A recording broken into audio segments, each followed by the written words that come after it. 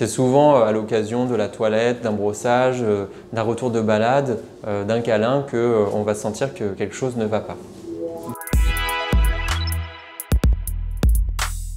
Les boutons chez nos animaux de compagnie, c'est quelque chose qui est parfois difficile à se représenter, tout bêtement parce que les animaux ont des poils, donc ça ne se voit pas forcément.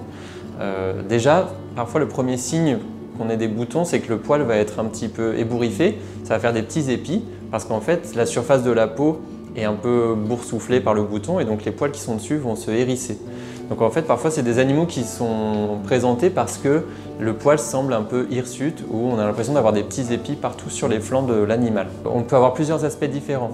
Est-ce que c'est ce qu'on appelle nous des boutons qui ressemblent à des boutons de moustique, donc des petits points rouges un peu gonflés, inflammatoires, ou est-ce que c'est des boutons qui ressemblent à des boutons d'acné chez nous, donc c'est-à-dire remplis de pus?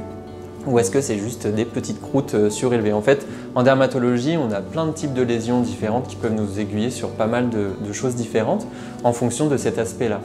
Donc les boutons peuvent avoir plusieurs origines. Ça peut être des infections par des bactéries, par des champignons, par des parasites.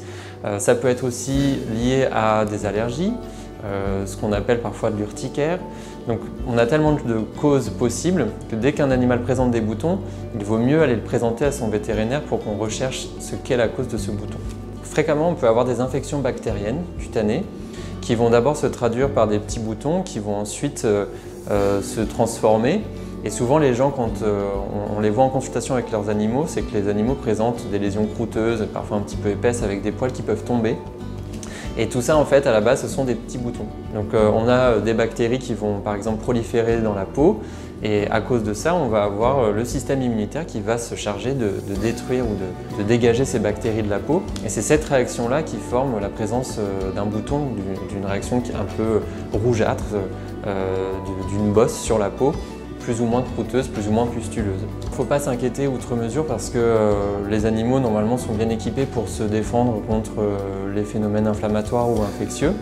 Et l'avantage avec la peau, c'est que ça se voit assez vite.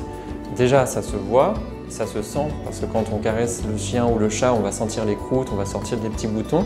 Et les gens sont toujours en train de s'occuper de leurs animaux, donc assez rapidement, on se rend compte qu'il y a un problème sur la peau.